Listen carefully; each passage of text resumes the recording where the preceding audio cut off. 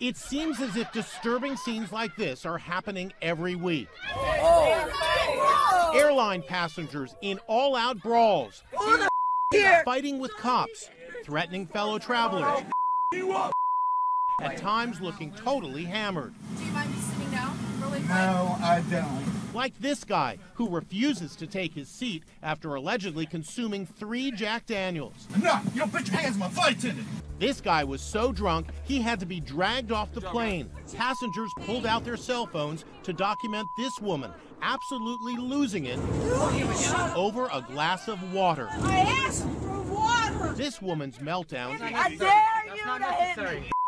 ends when she starts fighting with cops. Kara Mulder has been a flight attendant for 8 years and runs the website theflightattendantlife.com. She says flight attendants are trained to de-escalate situations involving drunken passengers. So I'm belligerent. What's the first thing you do? I come assess the situation and see how you're doing. And you notice this right away. Watch how she deftly confiscates the booze without causing a fuss. Or I want some wine. Yeah? Yeah. We have about 2 hours left in flight. I could definitely get you that in a little bit.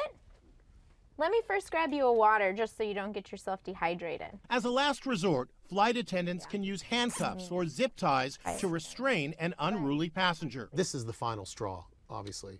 Yeah. If someone seated near you is out of control, Kara has this advice. Just say, hey, I'm going to go use the lavatory. I'll be right back. So I should get up and go. And go to the flight attendant. Flight attendants and pilots will also tell you there are certain air routes known in the industry for particularly rowdy passengers who drink to excess. There are the flights from the East Coast to Las Vegas. Every flight I've ever worked to Vegas, pretty much out of alcohol by the end of it. And any flight from the U.S. to Cancun, Mexico. Then there are the East Coast flights to Hawaii, 11 plus hours in the air. Apparently, some passengers want to get the party started early. People don't realize how alcohol will affect them in the sky.